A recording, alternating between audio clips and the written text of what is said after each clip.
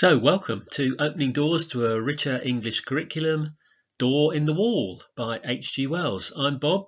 I'm the author of the Opening Doors books, and Verity Jones and Leah Crawford are my co-authors of Opening Doors to a Richer English Curriculum. One for ages 6 to 9, one for 10 to 13. But this is a completely independent module. It's linked with the books, but you will enjoy this in itself.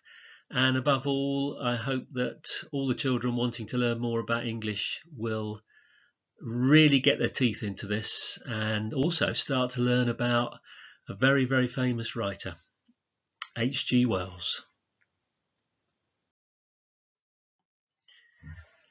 A little quote from the short story, A Door in the Wall. In a trice, he came into a garden which has haunted him all his life.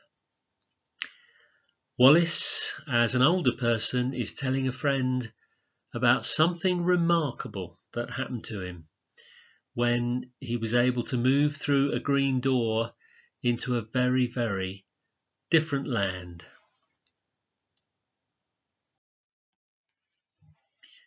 We need some opening doors talk first. We're very keen on learning dialogues. We think that a huge amount is learnt about a rich and exciting text through exploring, discussing and wondering about the language, the style, the meaning, the inferences. So how about some opening doors talk now? And how about basing it first of all on the illustration? It's by Vicky Cox, it's from the book. And we'd like you to talk about three things. What kind of image is this? What kind of garden is this? Where would you like to explore first if you were in that garden? So why not pause, discuss the picture and this whole notion of going into a huge fantasy space, a garden, and what you might find there.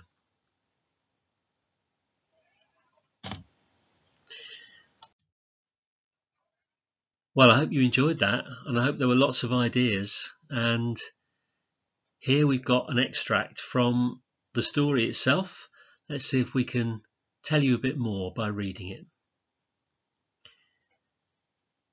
Then he said he had a gust of emotion.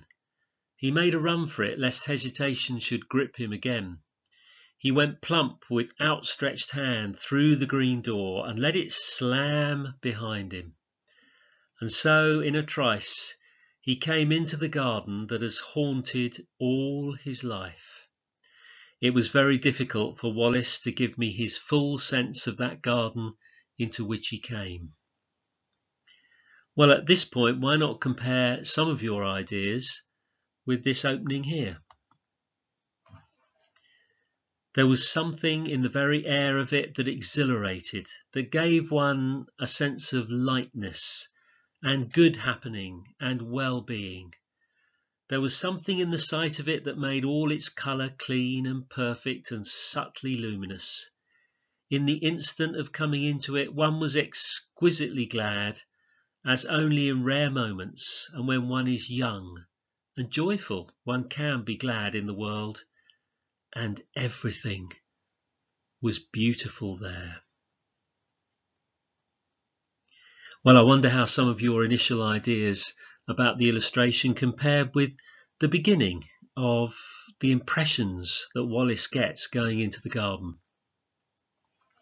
Sometimes we think it's a very good idea for children to really engage with the text by trying to find links or connections, or trying to find the words that they enjoy, or particularly the words they don't understand. I think that's really important too.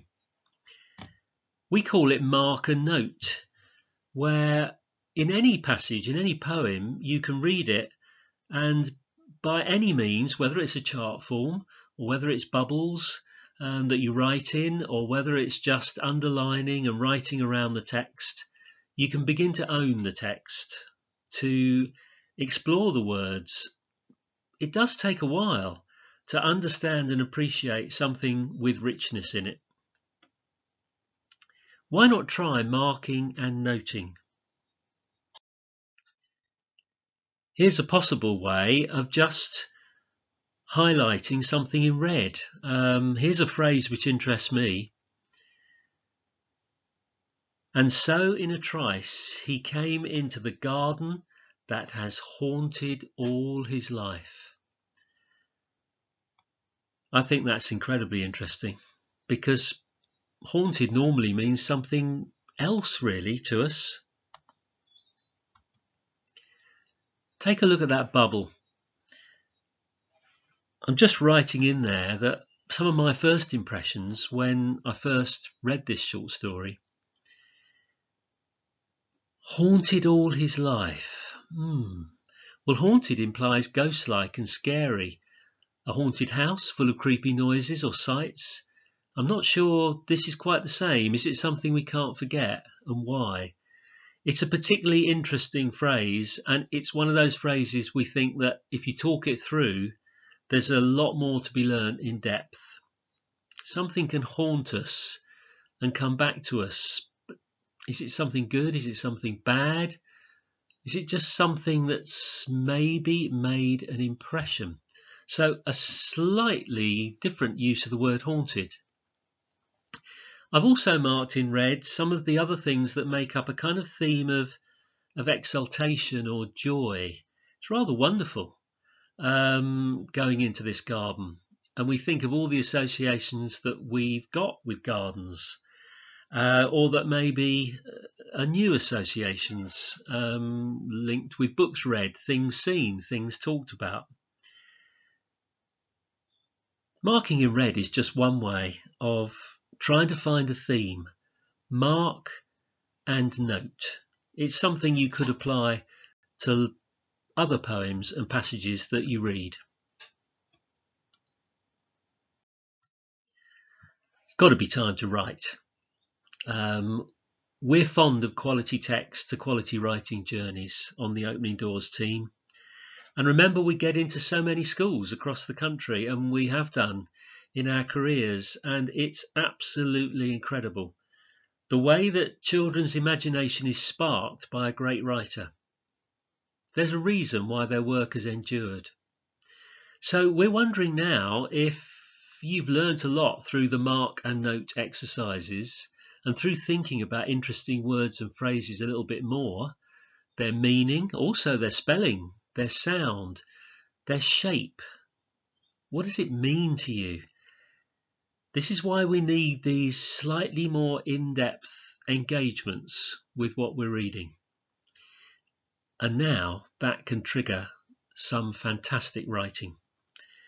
What do you think the narrator will find in the garden itself? Can you imitate the style of H.G. Wells? The vocabulary you've already encountered will help.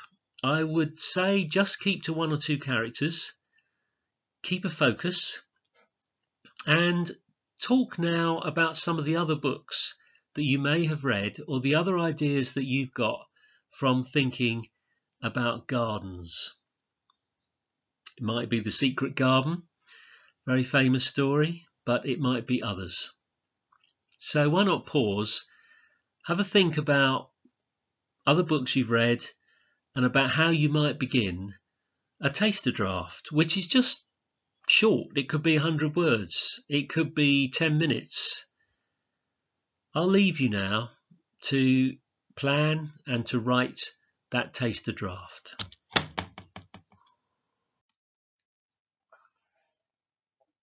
Can you create your own world beyond the door?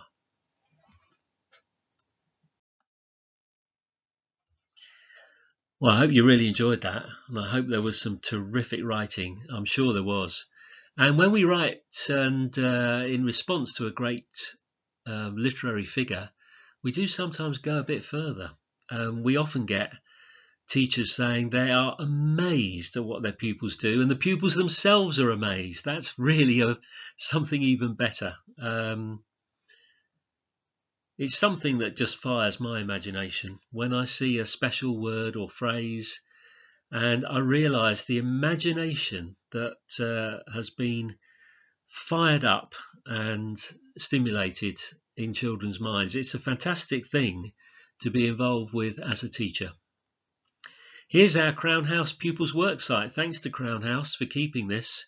You'll see some terrific writing going through this link, and also especially into the other 4 books, because they've been around a lot longer. You'll discover lots of things which other pupils have written, which I think you will enjoy. Perhaps the greatest way to boost our knowledge and understanding of English is to read. And reading quality is so important, and it's so much fun. We've got a whole range of books here, from old favourites to new books, for you to delve into. Some of them are harder, like The Turn of the Screw. They might be more for the older ones. Some of them are very accessible and very recent narrative, dramatic stories, like The Boy in the Tower. So do try. We think you're going to learn a lot about narrative technique, about how stories are told from this unit, and that's a concept we're really interested in. So do go away and read, and through that reading you're probably going to learn the most. For those who want to go further, there are always more questions, and here are more. How does H.G. Wells create a distinctive world on the other side of the green door? We've got for you a reading I've made of a much longer extract, so it's a good time perhaps to turn to that and hear me read much more about the garden. Why don't you compare your ideas, your taster drafts, with a much longer extract, and we've also guided you to where the full story is available. These questions will take you further for some of you who wish to. These modules are very much about choice, about how you really want to move this journey of learning. You can do a little bit, you can do a lot. This will certainly take you further, so we want to try and help you for those who wish to. That's a big question. The support questions around are designed to help. And note the greater depth question, that just means further extension, further ideas, further reading. That links in with the link reading list.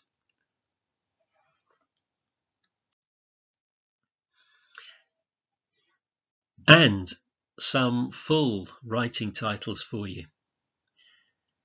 You can develop that taster draft further, but you might want to start on one of these. Imagine Wallace finds a different creature in the garden. Continue the vision. Remember, this is after you've listened to me read the full version, and the text is there, posted online too. And you'll notice that Wallace meets a panther, but it's not quite the dangerous kind of panther that we might expect. Invent some other games which Wallace played in the garden. Create a portal scene for your own world which appears to veer from real to virtual.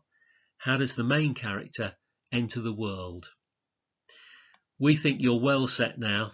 You've come through the stages of learning, and it's often about stages, and each stage you get to know the text a little bit better.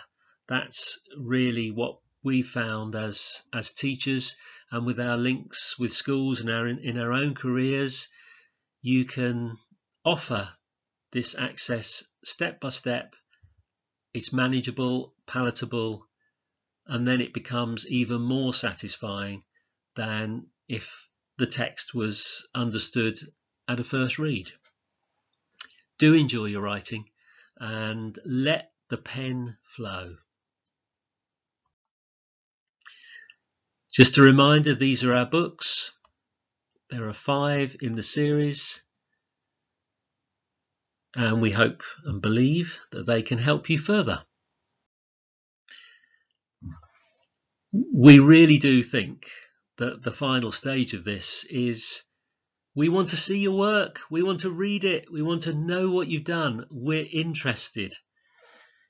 Please share your work, because some of it we can post on Crown House, and do email me some of the work you do. It will be really terrific. We do have a real belief that the knowledge can grow through engaging with these fascinating texts. The skills can grow through examples like mark and note, and the confidence can grow. And then there's the beginnings of an emotional link and connection with the content of the story. That green door, what was found the other side, the strange fantasy creatures, and we hope you'll really enjoy it.